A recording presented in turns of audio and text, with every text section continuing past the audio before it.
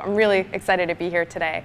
And I wanted to talk a little bit about just this journey into really futzing with the journalistic model and having technology be part of that to help empower the civic imagination and to create new opportunities. And so you'll see some connections to tech and civic whatnot, but it won't happen for a little while, so we'll just be a little patient here.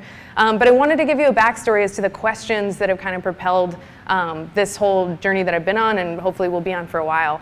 And to start, I just want to, who doesn't love this guy? This guy's amazing, Fred Rogers. He's someone who I keep looking to over and over again, just in times of trouble and times of goodness, but he always has something good to say. And two things that Fred really stood for are listening and curiosity. And here he says, listening and trying to understand the needs of those we would communicate with seems to me to be the essential prerequisite of any real communication. And we might as well aim for real communication. Journalism, I would say, is trying to do well at communication and could do more at listening. The other thing he talks about is wonder. He really is an advocate for curiosity and for asking questions and for following that curiosity. And these have been really the two themes of the last 10 years of my life as a journalist and as now an entrepreneur, is curiosity and listening. So Curiosity, you can probably see, is a play on the word curiosity itself. And then Hearken, the name of the company that I run now, is all about listening. The word itself means to listen and to give respectful attention. So I'm going to take you on just a little bit of a background journey as to how this whole process change happened. And I do think there's lots of process change like this that can happen in city government, in healthcare, in libraries, and institutions that really uphold democracy. So I see what we're doing here as an example of a process that can really be applied to many different industries. So in 2011, I was a few pounds lighter, I had longer hair and better glasses, and I was working at WBEZ as a journalist. And I kind of got into journalism accidentally through a back door when no one was looking. I started interning and then doing stories, and then suddenly I was there in the room where the decisions were made, in the room where it happened, so to speak. And these were questions I had that I couldn't find great answers to from my fellow reporters. One was, how do we know, and how can we actually know as a small group of people, what the information needs are of the public we're serving? I mean, as much as WBEZ strives to be diverse and inclusive, they don't look like everyone in Chicago. They don't have those same experiences. So how can we know what the information the rest of the city needs? And that led me to wonder, why is the public not consulted about what information they need when we're making decisions? And then that led me to wonder, what would happen if we invited them into the process? What if they were there when those decisions were made? Would journalism break? Would it get better? I really wanted to figure that out. And then lastly, I'm not a news junkie, even though I worked in news for a long time. I find learning extremely enjoyable, and I feel like news is about learning, but I don't find reading the news very enjoyable. So that was something I also wanted to figure out how to play with a little bit, make it more accessible, make it easier to take in information that's useful. And so just to look at journalism, how it's really created right now. The public is usually not involved in any major decision until it's too late, after stories have been published, after they're out in the world, and the journalist is running on to do their next story. So this means that all the public can really do is comment on what's been made. We know that's not the greatest place in the world for actionable insight in most places. And this isn't an opportunity to learn from one another and to iterate and to get better. And so the story cycle that I started to play with was really about bringing the public in at every step of the way. So giving them power to make decisions when those decisions were being made. So at the pitch phase, it's about collecting the public's questions. At the assignment phase, allowing them to vote on each other's ideas. And at the reporting phase, actually having the question asker be able to be part of that storytelling process. I don't know if you were part of that storytelling process with the blacksmith. Were you able to be part of it? Okay, great. That's how it works when it's working well. And then you can keep the cycle going by collecting follow-up questions too. Put it in another way, kind of pictorially, this is what journalism and a lot of institutions are actually positioned in terms of society, is saying this is what we think you need to know, or this is what we think you need. And it's treating the public as a series of data or demographics or dollar signs, and it's looking at the public as a big abstract idea of a mass of people, which is really a categorical error. There are no such things as masses, there's just collections of people that we generalize about. And so the model that we were playing with here is about really flipping that and treating people as individuals and asking them, what do you not know that we could find out for you? Because as journalists, our job is to find out information that's going to be useful to you. So tell us how we can be best put to work. So enter curiosity. This is really playing with this methodology in action, collecting people's questions, assigning and reporting.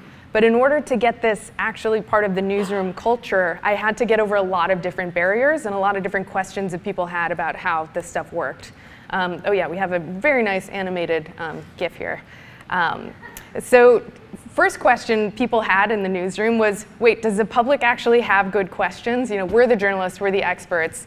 Is the public actually going to provide us anything of value that we don't know? It turns out they have great questions, as you heard from our fellow compadres here who have excellent questions. The public has amazing ideas that journalists might not have thought of or would never get past an editor, frankly. So these are just some of the examples of questions that Curiosity has answered.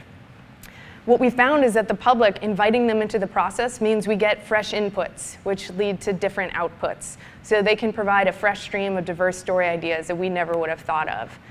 Another question we had to answer was, would the public actually be interested in being part of this process? Do they care, or do they just want the news, or would they want to be involved?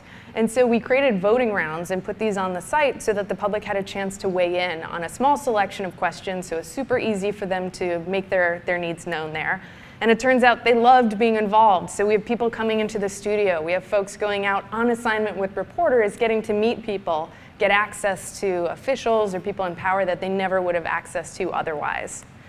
And this really creates new editorial possibilities. Bringing the public in means we can do stories that an editor would never say yes to. So like, here's some examples of stories we've done that were in a voting round. People asking about a prison camp in Chicago during the Civil War. If I would pitch that to my editor, they would say, who the hell cares and why now? This is the Civil War. We don't need to do this. But if 1,000 people vote for it, I can tell my editor, people want this. This is interesting. So these are the types of possibilities that it opened up, not just having things were reactive news stories of what's happening yesterday, but giving us an understanding of the context of where we live, how it got to be this way, how decisions got made, which allows us to understand how to make new decisions. And this also means good for the newsroom is that people will market the stories if they're part of it. So for example, this woman, Sarah Lynn Pablo, wanted to know the origin of the Chicago accent. Her question was up for a vote, and she's tweeting about it like every 3 minutes. So this is also great PR and marketing for the newsroom, you know, who would love for people to be advocating on their behalf to go to their site and to check out the services that they offer. And then also just going out with people on reporting. This is Odette Youssef, an amazing reporter at WBEZ. She's out here answering a question about how Chinatown moved from the north side to the south side. And by having a member of the public along, you guys know this in your field, this is user testing. This is making sure the product that you're creating is best suited for the people you're creating it for before it's pushed, before it's live, before it's out there. So this is something that reporters have never done before. They've never been able to beta test stories in a public way before they put them out. And so this is another way of saying design thinking. Do you folks know here what design thinking is? Okay, so it's, yeah, design thinking at the story level. Empathizing, defining, ideating, prototyping, and then testing it and doing it all over again. So another question I had to answer here is, would reporters, this was a hard one, would they find value in having the public along for the ride? Not every reporter was super excited about having random people that they've never met in with a source or, you know, an alderman or someone that they needed to keep a good relationship with. But I'm happy to say we've never had a problem. Everyone's been incredible. Having folks along means that they can ask questions to officials that a reporter wouldn't be able to ask. So this woman, Andrea Lee here, wanted to know what the hell an alderman does all day. And you can imagine if the reporter just said, hi, we're going to do a story and we're going to follow you around all day, the alderman would be like, what are you doing? Like, what do you want to know? Why are you here? It would be a very different dynamic. But because Al here, Alex Keefe, this reporter, was trying to serve the member of the public, he was able to bring her along, and she was able to ask Alderman Burnett a lot of uncomfortable questions that Al wouldn't have been able to. So she, at the end of the day, there's a great video on the site of this, but she's like, what the hell are you doing with your time? You're working, you know, talking about pigeon poop with one person, doing pregnancy tests with another. Like, you gotta fix potholes. What are you doing? So she was able to have that dynamic that the reporter wasn't able to have, which made A, for a much better story, and B, for much better public service. And so the good news is a lot of reporters did respond well to this, and they did like having the person along and discovering new things for themselves. The other thing we found is that reporters often think that they know the answer to a question because they've been reporting on something for a while. And if a member of the public comes in and asks an elementary question, they often find out things they never knew, or they have their mind totally changed. So that's another great part of it. And then the last thing I needed to figure out is whether the public would connect with our work more deeply if they were reflected in it. So my thought was, if our work is more representative, it's going to be more relevant to people and more useful. And this is these are some stats from 2014, right before I left WBEZ, but just 2% of the stories posted to the site were done with this process, and they accounted for almost half of the top stories of the year. So these stories that came from the public interest were far more relevant to the audience.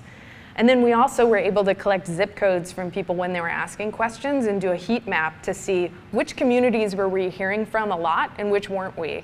And that means we were able to go and do interventions to try and hear from communities that we weren't serving well. So this was another way of trying to understand what's the curiosity of the city and how does it change depending on the neighborhood you're in, the demographics you're serving, et cetera.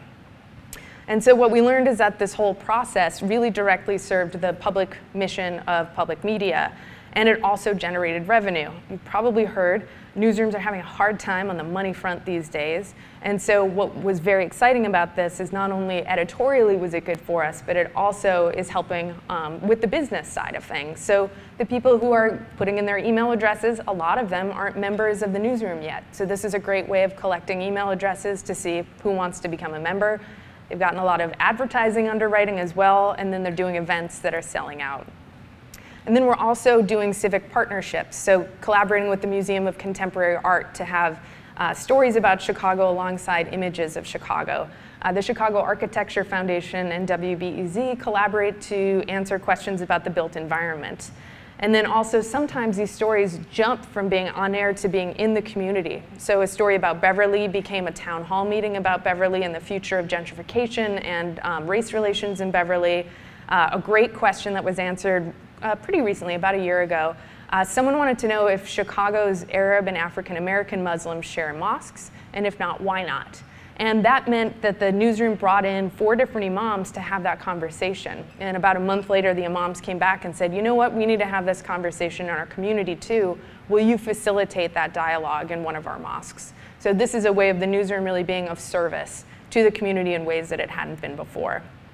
So fast forward, this is like 2 years at WBEZ. I'm thinking other newsrooms could probably do this too. So the next question I was looking to answer is whether or not this public-powered model could scale, and would more newsrooms listen to the public if we made it easier for them to do so? And so I was able to get some money. I went into a startup accelerator program in San Francisco to try and figure this out, and launched Hearken out of that. And so what we've learned in the last 3 years of having this company, Hearken, is that the same thing. The more people feel heard, the more that they see they're being served directly, the more likely they are to trust and to also support you financially. It's not rocket science, but it's something that we need to learn over and over again. And so what we're trying to do here is really treat citizens as the most important actor in a democracy. And individuals have information needs, communities have information needs, and right now newsrooms are just pushing out what they think those individuals and communities need without having any way of understanding that. So what we are doing here is really connecting, being a conduit for the community to tell the newsroom how it can best be of use so that the citizens can do the work of citizens in a democracy. So since we launched about 3 years ago, we're in around 150 newsrooms now, so there's a lot more Curious City cousins around the world. There's some fun names like Curiosity in Detroit, Brave Little State in Vermont, which is an amazing podcast, Bay Curious in San Francisco. That was a controversial one in the newsroom, but they did it and I'm proud of them. And we ended up developing a technology just to make it easier for the workflow of journalists, because if they're using Google Docs and SurveyMonkey and Wufoo and blah, blah, blah to try and get all of this information and collate it, they're going to say, this is too much of a pain in the ass, I'm not going to do it. So we ended up really creating the tech in order to help the methodology be easier for them to use. It's really not about the technology. You can do this approach with pen and paper. This is about making it easily scalable within the newsroom and making this not be an excuse to not listen to the public. And so with the tech, we have kind of two sides of it. There's the public facing, what folks enter their questions into or vote, and then the EMS, so the engagement management system that the newsroom uses to keep all this stuff consolidated. And then it doesn't matter the final products, it's the same process. So we've also been able to try and connect this to newsrooms' bottom lines as well. So allowing people to opt in to getting alerted if the question gets answered, to signing up for newsletters and going straight into a CRM. And so I'll give you just a few examples of some of these use cases beyond Curious City. So we work with newsrooms as tiny as like 3-person newsrooms in the middle of Ohio, all the way up to the BBC, and for any kind of format. And so newsrooms are doing investigative stories, breaking news, feature reporting, human interest, all starting with the public's questions. I'm going to skip this because it's not as interesting. But we put these direct embeds on people's sites so they can cut and paste these. They're really super lightweight embeds that they can place wherever they'd like. And then they use them in lots of different situations. So one quick example is the BBC. So you probably remember when the Brexit news broke a couple years ago. They put the story out. At the bottom of the story, they asked people, what questions do you have about this? And they all went into our EMS. The reporters were able to look and see, okay, what are the things people really want to know? And then they did an FAQ the next day, which ended up being a really top-performing story because it was so relevant to people. It wasn't the newsroom saying, here's what we think you should know tomorrow. It was really based on people's urgent questions. And a lot of people are doing enterprise and feature reporting, so like Curious City. Winning awards, doing really terrific reporting of original stories that nobody else is doing, doing experimental reporting as well. I don't know if you guys heard this one. I'm really excited about what happened with it, but someone asked why there aren't any statues of women in Chicago that aren't just figurative, like angels and whatnot, but we have so many incredible historical women who lived here. Why don't we have any statues commemorating them? And so they answered the question about how statues get made, but then they also asked citizens to put up who they think a statue should be made of. And I've heard now tale that there's a group of people together who are making statues of famous Chicago women and are going to be getting them placed around the city. So that's just with someone's question, which I'm so excited about. And then there's also newsrooms doing really quick turnaround reporting too. So if there's a major breaking news from the person who runs our country, then you're able to ask a question to a talk show to talk about that and have it be as part of the national conversation. One of our partners in Southern California, there was wildfires earlier this year, and they did Hearken-powered stories for 3 or 4 days straight while those fires were raging, just answering people's questions as quickly as possible. And that gets me really excited about what if newsrooms could act more like a utility to the communities that they serve? Because when you have a fire, you call the fire department. But when you have a question, you don't go to the newsroom. You usually Google it. And if you can't find something that seems truthful or that you can find, you either forget about it or you do some deep diving and you may or may not find the answer, but you don't have any other recourse. What if people knew that they could go to their journalists and get those stories answered? That's what I would love to see. So long story short, Hearken, we're finding the same thing, is that when you put the public at the center of your model, the value follows. So we're finding that revenue is following this approach. We're finding that these stories are performing way better than other stories in our other newsrooms as well, and that the public is also being empowered to have their questions answered and to change their communities. So I'll tell you just a quick 2 stories here about 2 things that have happened just with questions. So this woman in Nashville, Denise, wanted to know about this park named Fred Douglass Park in Nashville. She's like, who's Fred Douglass and why does he have a park named after him? Because if this is supposed to be for Frederick Douglass, you spelled his name wrong and you should probably redo the sign. And so she ended up asking the newsroom. They decided to look into it. They go to city council, they start looking through the archives, and nobody knows who Fred Douglass was, who this park was named after. And after some deep dives in the archives, they realized that, yes, this was supposed to be named for Frederick Douglass, But this was an 80-year-old slight. The town apparently wasn't ready to name the park after the famed abolitionist. So this question ended up inspiring City Council to rededicate the park, make a new sign, and also have this great Frederick Douglass impersonator dedicating the sign. And you can imagine if Denise had just asked City Council, who's Fred Douglass, can you look into it? That would have been at the bottom of their inbox. There's no way they would have elevated that to something that they should pay attention to. But because they had the power of the newsroom behind them, they had to pay attention. So this is a way of sharing the power with the public so that they can get things to happen that otherwise wouldn't as an individual. Another quick story, this woman, Janice Thompson in Chicago, wanted to know how much of our electricity comes from fracked natural gas. And she lived in Europe for a while where their bills show them a breakdown, like a pie chart of where their energy comes from. And she wanted to know, why can't we have that here? And so she asked Curious City. We ended up doing 2 stories about how impossible it was to figure out how energy flowed because of how opaque just the system is and how the laws are, where you don't have to show where things came from. So we felt bummed out that we couldn't actually answer her question. But lo and behold, a year later, we got a Google alert with Curious City in there from a blog post that she wrote, that because she learned so much about electricity in the process, and because she got so invested in it, because we were keeping her apprised the whole way and involving her, she felt like she had to be part of the solution. So she ended up quitting her job to become an energy educator in the community and let people know about their energy choices. And that's just because she was paid attention to, we valued her input, and she ended up wanting to make a difference there. So these are the kinds of things that I see possible, and I get really excited about if every newsroom around the world had a way of listening to their public and answering to their public and acting more like a utility. I think even if they did a quarter of their stories starting from outside of the newsroom, we would have an entirely different media landscape. That's, who knows if I'll live to see the day if that's true, but that's my supposition. So what we're ultimately up against and we're trying to do, which is really hard, and it's not about technology, it's about culture, and it's about process, and it's about mindset, is we're trying to help newsrooms shift from this approach of we have all these beasts to feed. Whether or not it's how many, how many columns we need to put out this today, how many hours of radio or TV we need to fill, or how many alerts we need to send to people's smartwatches. It's really focused on the container and how many of them we're making. And what we're trying to help newsrooms do is flip the mindset to what can we help the public understand or do, as that being the primary thing that they're focused on.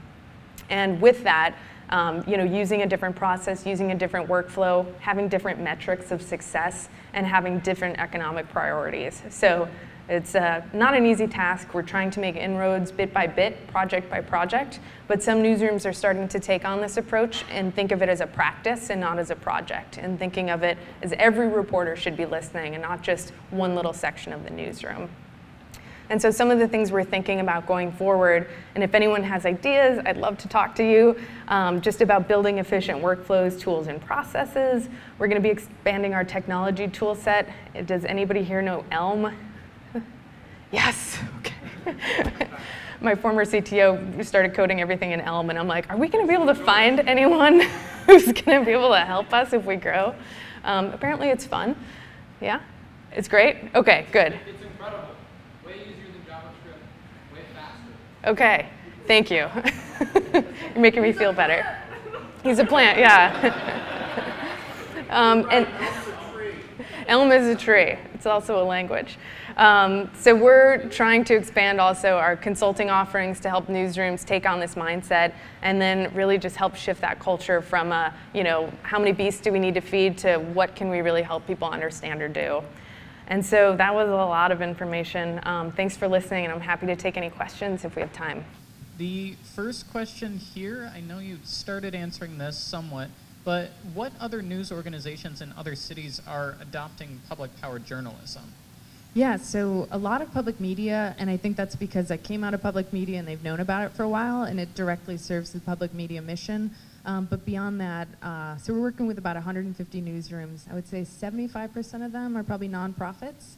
The rest are some commercials, so that's TV stations, newspapers, There's newsrooms that are topic focused, so they're focused on specific subject matter, education, gun violence, etc. And then others are geographically focused, so local news or regional.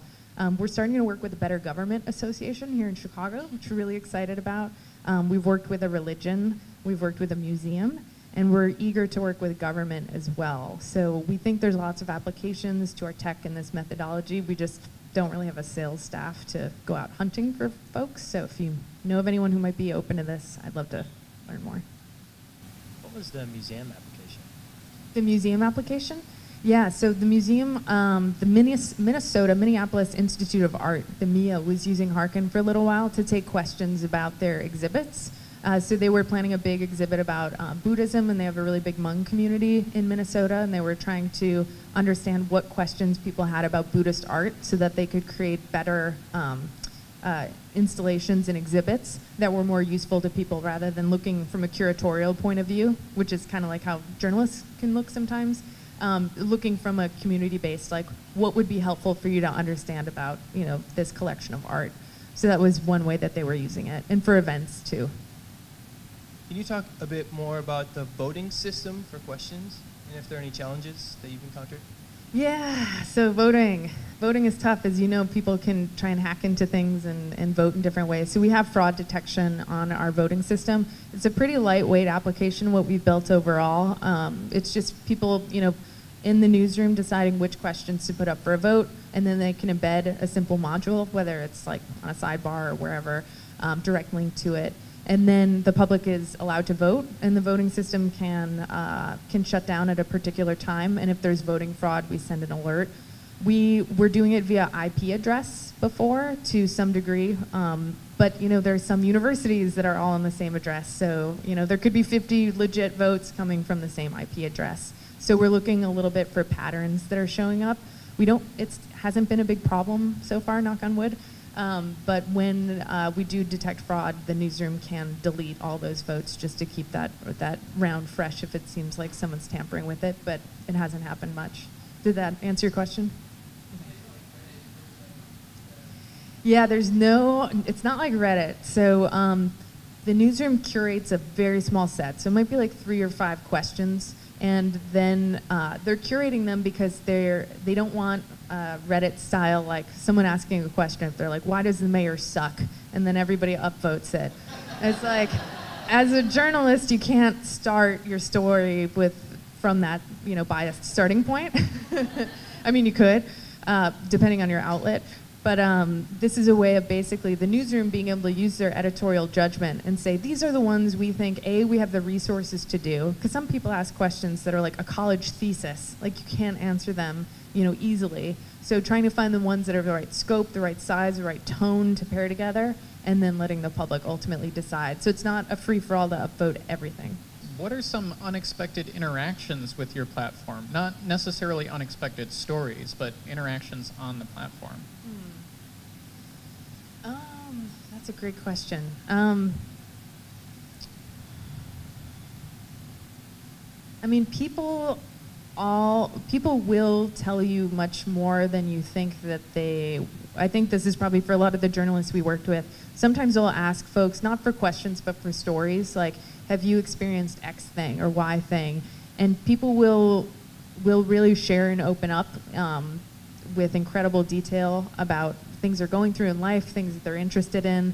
And I also think people or the public, this is coming from like a newsroom brain where a lot of reporters are fearful that the public hates them for lots of reasons, as you can imagine. So I think unexpectedly, reporters are seeing that people are really responding well to this, and they're really appreciative and open to sharing more than the public thought and things of value. But I don't know that there's any like unexpected activities, if that's more of like a tech question of people doing weird things with it. So I don't know if that answered it. With the sort of the shift from traditional journalism to public power journalism, it seems like there's sort of a retraining that's needed in the newsroom. Is there any sort of parallel retraining that the public needs in order to become more used to this system? Oh, that's such a great question. newsrooms do need retraining, and that's a lot of what we do. At first I thought, oh, we could be a scalable tech company. We could be like a SaaS company and just, we tell them once how to do it and then they throw the widget on there and boom, billions of dollars. Not really. But I thought we could be more scalable than we are, but it really is behavior change and it's culture change, and that's not a widget, that's conversations, that's new experiences, that's process, that's the unscalable stuff. In terms of the public, I've never seen a population that has been asked for questions not respond with amazing questions. It's like they're so ready, they're so there. Not everybody's going to want to participate in that way and ask questions. Maybe they'll want to vote, maybe they'll just want to consume the content. That's fine, but we haven't found that the public needs training. It's more of like, can the newsroom prove that they're going to be responsive enough for the public to start thinking of them when they have questions? And to me, that's about consistency, frequency, showing up, and like doing the work. Yeah. Have you ever thought about the Oh My News model, taking it a little bit further, where citizen journalists actually write some of the stories which are then edited by journalists? I would love that. I think that's probably a bridge too far for most of our partners right now. We even talked about before, well actually in the Curious City earlier model we had discussed the commenting platform that was on there. We wanted to allow the public to answer each other's questions. There's amazing people in this community. I don't know if you guys know Dennis McClendon, but he's like Rain Man of Chicago Knowledge. But he would frequently be on our site answering questions. We're like, this is great, should we put a badge that says like, this is community answered? And then the question came up of, well, how do we know he's right? And then do we have to now deploy our resources to follow everything that, Dennis, if Dennis comments on 30 stories, now do we need to have 2 full-time people vetting Dennis's work if we're gonna say this is true? We need to, as journalists, we need to be able to fact check and validate that. So I think a lot of newsrooms wouldn't be at that level. I think that'd be great if they did. In terms of working with citizens to do the journalism, I think there's still a lot of cultural barriers to be crossed with newsrooms feeling comfortable with that. I think City Bureau here in Chicago is doing incredible work that's kind of starting to bridge that divide. But I would say most of our partners probably would be like, that's a little too much. I hope though one day that they would be open to that. City Bureau in Chicago. They're incredible. If you guys don't know about them, check them out. They're in our backyard here doing really amazing work. So you mentioned you had, you guys were tracking like the zip codes from where the questions were coming from and then trying to reach out to the ones that were less represented. How did you do that and what were the results like? Great question. So actually, McCormick here Foundation funded a study for us to do that, and we wanted to test a few different methodologies. So one is using Facebook, seeing if we could use Facebook targeting to find more folks in those zip codes. And then another was community partnerships, so working with faith groups and different folks who are already in those communities who had connections. And then the third was working with local libraries to actually have a booth there and collect questions at different branches around the city. The one that worked far and away the best was libraries. People who are coming in there are coming in to get information. They are, it's a place where people are trusted. It's a spot where reporters can be visible and seen and have a good interaction. Facebook did not work well at all. So it's really, that stuff didn't scale well either in terms of having physical people go out there, but that was the most effective. You talk about changing culture in the newsroom. Have you made any efforts to go into the journalism schools and change that or work with college campus newspapers? Yeah, get them young, right? Yes, we're actually working with a number of universities right now, and we launched a subsidy program so that college papers could start to use us and we could start to teach students this model before they go out into the world, and that they can come into a newsroom with this mindset versus having to learn different habits and have the cognitive dissonance that comes with that. So one quick thing I wanted to just mention before you get on to the rest of your evening. I was just curious, is anyone here running a company? Okay. Oh, hey, nice to see you, Carl. Okay, we've got some folks running companies here. Okay, great. I just wanted to point you to another resource. This is like on nights and weekends, I'm working with a bunch of women CEOs who are running a community of zebra companies. So instead of unicorns that are companies supposed to make $1 billion and break the world, We are we are proponents of a different kind of company, one we're calling Zebras, which are black and white. They're for-profit and for purpose. So they do have some degree of scalability. They're not a good fit for nonprofit funding because they do have profitable potential. And they also can't get venture funding because they're not going to be 10x companies. So we have a little chart here. It's probably hard to see, but if you go to zebrasunite.com, if you're running a company and you're looking for a community of people trying to bridge the gap between for-profit and for-purpose, there's a lot of amazing people there. We're trying to come up with new term sheets, new legal structures for companies looking to do civic good while also making a profit. So that's that. Thank you so much. All right, Jennifer Brandel, thank you.